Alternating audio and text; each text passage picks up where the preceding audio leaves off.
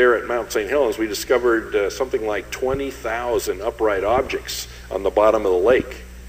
And what would Spirit Lake look like if you drained it? It would look like a forest that grew there. But it's not a forest that grew there, it's a transported forest or a replanted forest on the bottom of this lake. And the whole configuration there suggests that there's some other explanation perhaps for the petrified forests at Yellowstone. And so that's interesting to see the process.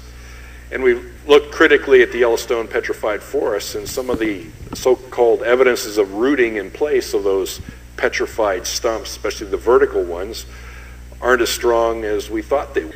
And the soil zones between the layers doesn't appear to be soils. And some of the tree rings seem to correlate on different levels, suggesting that forests where their root ends buried at different levels grew at the same time, falsifying the petrified forest interpretation. So petrified forests don't appear to be a conclusive argument for great age of strata. And then coal beds deposited in petrified forests don't appear to be a conclusive argument for great age of strata. And then coal beds deposited in peat swamps. I told the story of the of coal beds, especially Kentucky coal study I've done, and thinking about floating log mat model for the origin of coal, and then seeing Mount St. Helens produce a log mat and all kinds of accumulation of broken plant material on the bottom of the lake, especially a peat layer up to 3 feet thick with sheets of tree bark abundant in the peat, having the appearance, if it was compacted and altered, of some of the coal beds we see in Kentucky and in the eastern United States. So coal beds deposited in peat swamps maybe need to be reinterpreted, and maybe not a swamp at all, but maybe underneath a floating log mat. So a log mat model for the origin of coal could happen rapidly, such as the peat accumulated at Mount St. Helens. And then the final one is radioisotope dating. And I want to bring up another issue. This is one you can see. This is the best piece of evidence that the age of the Earth is wrong that we have yet. Erosion rates. Anybody can go outside of their house and see this with their own eyes. This was first pointed out to me by James Nienhuis, and others I've heard discussing it as well. But I discussed this on a show earlier this year, so I'll just say it briefly, and then I'm going to play another clip here about this from the Grand Canyon. It's just any of you can go to where a riverbed is and see the slopes of the hill up, going up out from the river, and see the erosion happening, and then realize that there's no way this all could have existed for millions of years. Okay, I mean, you go in a place where there weren't glaciers, for example. Do this in Florida, Texas, and there's just simply a problem. Okay, if the Earth was old, all of this would have been washed flat, or there wouldn't be these spiky hills and mountains everywhere, because erosion rates are just too fast. This is the most obvious, see it with your own eyes, verification of. I'm just saying that the age of the Earth has to be radically questioned. That there is. Okay, all that the professionals have are their old radioisotope dating methods, and it's just widely and well known that they do give ages for an old Earth, but their numbers are all over the map. They can't get consistent numbers, and there's just big problems. So, when there's just mountains of evidence on the one hand that the age of the Earth should be revised radically younger, and then the one dating method that the professionals have can't be made consistent, you got to start to see where the evidence falls. But anyway, here's this clip about the Grand Canyon and the erosion rates. Just amazing.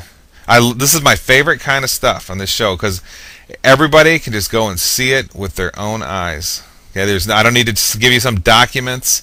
I don't need to try to explain some scientific journal to you, some theory. I could just say go and use your eyes and go walk around a river valley, and you'll see it. Here's the clip. Catastrophic process. Large canyons, big rivers used to convince me of long periods of time. And when I first saw the Grand Canyon, I was thinking in terms of long ages and slow process. Did the Colorado River cut Grand Canyon? As I studied that issue, and most geologists have generally gone along with this, it doesn't appear that there's a 70 million year record of erosion of the Colorado River in Grand Canyon. There appears to be some kind of abrupt, almost instantaneous event that positioned the Colorado River through the upwarp plateau in northern Arizona. And it leaves open a young earth interpretation. And the small river in the big canyon, it doesn't look like it was a little water over a long time. It looks like a lot of water over a little time. And those petrified forests, like at Yellowstone, used to convince me of successive forests. I used to think in terms of... Okay, that was him on his radioisotopic dating DVD. Now for him on his Grand Canyon and Mount St. Helens DVD. And this is some of the most stunning information I personally have ever heard. And virtually everybody in academia simply ignores it. Doesn't refute it, doesn't present counter evidence, simply ignores it. Here you go. On May 18th, 1980, a catastrophic geologic event occurred that not only shocked the world because of its explosive power, but it also challenged evolution theory at its foundation. That event was the eruption of Mount St. Helens in 1980 in Washington State. Eruption of Mount St. Helens. There in Washington State in 1980, in a very real and graphic way, a miniature laboratory was set up for the study of creation and catastrophe theory. An incredible series of events was set up by this rather small volcanic eruption that challenge our way of thinking. And I'd like to apply what we have seen at Mount St. Helens and what you can see at Mount St. Helens to other geologic features of the Earth. Well, this area of Mount St. Helens, north of Mount St. Helens, was the site of intense geologic activity. Up to 600 feet of strata formed here at this location. 600 feet of strata is hard to believe, but since 1980, since May 18, 1980, up to 600 feet of deposits have formed here, and this area has been eroded since then to show us some of the 600 feet of deposits that have formed here. What is amazing is the minute layering that formed in some of these deposits. We have historic observation and eyewitness reports and photographs of this area repeatedly between the eruptions, showing us the sequence of which these deposits formed. Each layer has a date, and I'm fascinated as I study these layers because each layer represents a geologic catastrophe formed since 1980.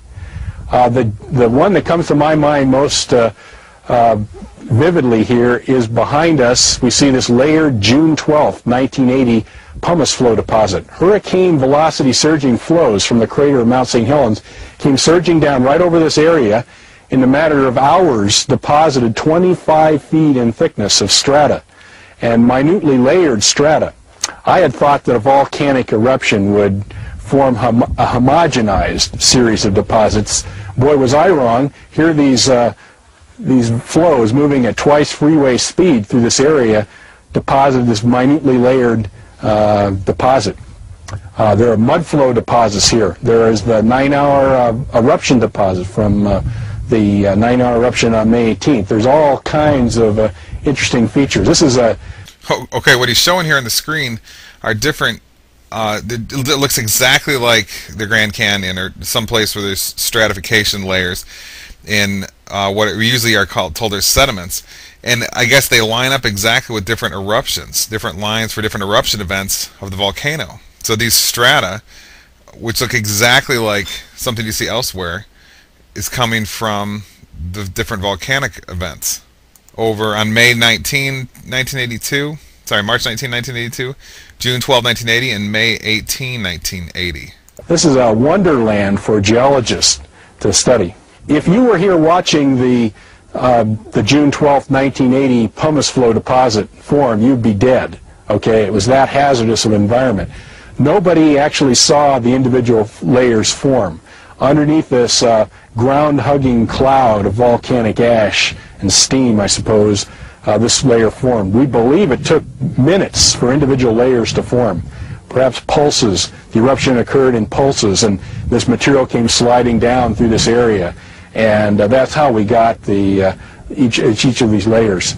I had thought that a catastrophe would homogenize things, and I had thought that layers form slowly and gradually, like between wet years and dry years, or between summer and winter. And the boundary between two adjacent strata would represent long periods of inactivity, perhaps hundreds of years of nothing going on. Boy, was I wrong. Look at this. 25 feet of layers formed in just a matter of hours here at the volcano. This helicopter shot shows one of these canyons, an incredible new canyon.